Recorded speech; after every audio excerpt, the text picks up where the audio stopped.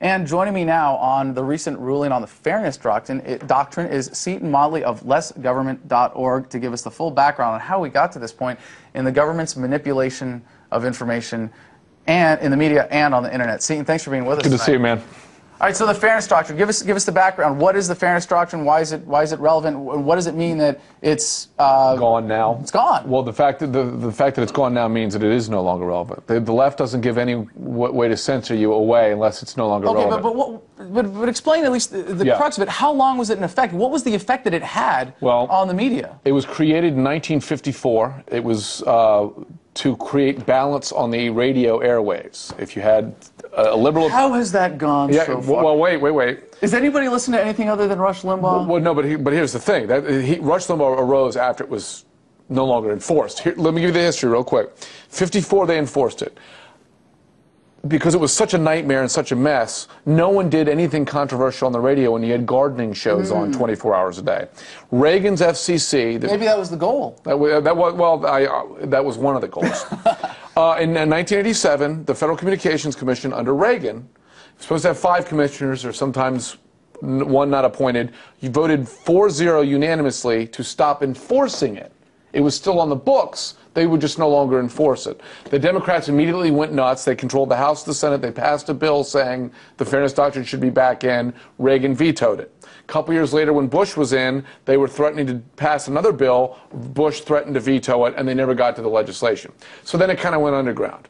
But it was on the books all this time. Well, hold on, just an aside here. Isn't this a little more of like just a simple power struggle? I mean, if the law is on the books and a regulatory agency says we're not going to enforce it right now. No, it wasn't a law. It was just a regulation at the FCC. It was a regulation? It was never a law. Okay. It was just a regulation at the FCC. That's why Congress tried to pass a law. So that they could be the ones determining the power structure as opposed to giving the administration Because they wanted the Fairness control. Doctrine back. Because when the Fairness Doctrine went away in 87, there were 100 talk radio stations. Now there are more than 2,000. Think the Fairness Doctrine silenced free speech? I would argue that it did.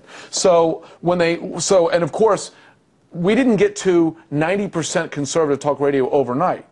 It's because every day, every American wakes up and goes, we want to choose A and not B. Right. You know, also, particularly in radio as a format, because of the rural nature of the way it's listened to, mostly by vehicle. And just look at the marketplace. If ABC, NBC, CBS, New York Times, Washington Post are all liberal. Do we need liberal radio, too? I mean, really? Air America has filed for bankruptcy so many times, it should file for nonprofit status. You know, Al Franken's more successful as an elected official than he was as an Air America talk show host. So what happened was, in the 20-plus years since then, we've had the birth of the Internet. Now, we don't need... Fairness Doctrine only applies exclusively to over-the-air broadcast radio. Well... Americans understand... So wait. The government at some point decided we have to make the radio fair, but print media and television... Right, and this is the stupid thing. It was because they said, you know, I think Greg Walden, congressman from Oregon, who used to own radio stations, had a great line. He said, if Marconi had invented the radio prior to the writing of the First Amendment, there would have been no question that the Fairness Doctrine was unconstitutional, because it's freedom of the press. Radio is a press agent just as much as a print media is, as a television media is. So anyway, with that in mind, they try to claim because of the government is allocating you the broadcast spectrum, they have a say in what you can do on the airwaves. Nice excuse. Yes. So anyway, what's happened is the Internet's come up, and more in news information... It's more important to regulate the Internet than any of these other mediums at this point, right? Exactly. So they've imposed net neutrality, which covers more and more content. But net neutrality, you're making a parallel between net neutrality and the Fairness Doctrine, but the Fairness Doctrine, okay. Sort of. Because there's a big difference. Right. What I'm saying is, more and more content, whether it's video, audio, or print, is being created for, or exclusively for, the Internet. Which means it's going to bypass the Fairness Doctrine. For example, remember, it only applies to over-the-air radio. Okay, so new medium, new strategy of repression. Right. Got it. Got it.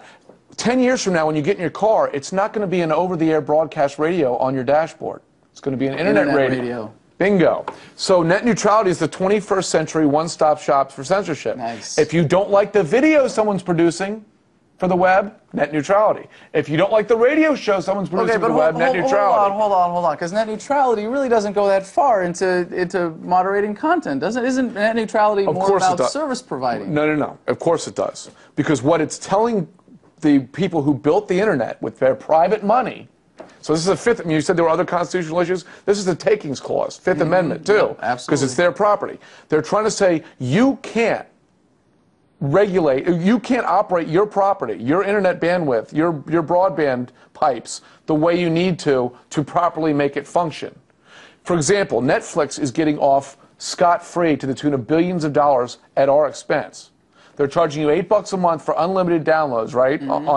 But because of net neutrality, the broadband providers who are delivering that content to you cannot charge Netflix more money for using all that bandwidth. So the grandma who's emailing her grandkids and that's it has to pay more for her internet because Comcast is prevented by net neutrality to charge Netflix more. But see, and this is where you get into content, because the godfather of the media reform movement, which are I call them media Marxists, they're Marxists for the media realm, that's it. His name is Robert McChesney. He's a college professor. He's also a avowed Marxist. Please pardon the redundancy.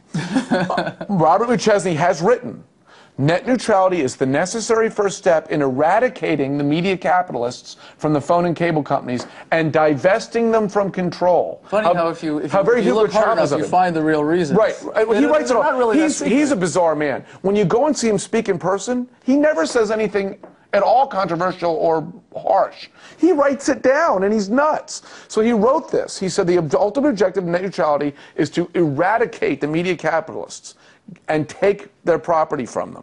These are the same people that want to dramatically increase the funding of government media, public television, public radio. These people want the government to be the sole provider of news and information. Of course. And that's a great end game. That's a great outcome. But let me ask you a question here. Seton, you're conservative. Yes. I thought in order to fight for internet freedom, you had to be cool, young, and liberal. Well, the problem is the cool, young, and liberal people have... Not that you're not cool. I'm sorry. Oh, I'm not, and I'm barely young anymore. But the problem is their definition of freedom is either misguided or intentionally misleading.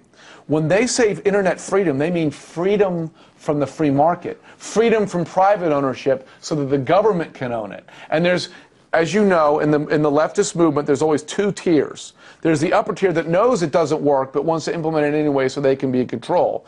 And then there's what Nikita Khrushchev called the useful idiots. Right. It's the misleading, the sheep and the misguided. Shepherds. Right. It's the misleading. It's the sheep leading the shepherds. And the useful idiots think they're fighting for internet freedom when really they're useful dupes to the Soviet leadership, to the Marxist leadership. Because the way they've done this is they've hooked it to my generation, this idea of net neutrality by, and you won't have to pay as much for downloading all that video. And I'm a retired musician. I was one of the few musicians I knew who wasn't ripping off via Napster.